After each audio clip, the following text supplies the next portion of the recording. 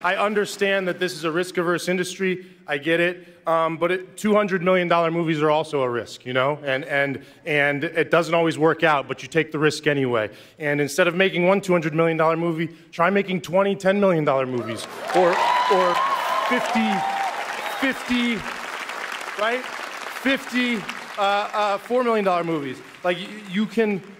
There are so many people, I just feel so much joy being here. I felt so much joy making this movie, and I want other people to experience that joy, and they are out there, I promise you. The next Martin Scorsese's out there, the next Greta's out there, both Gretas, the next Christopher Nolan's out there, I promise you. They just want a shot, and we can give them one, and this has changed my life.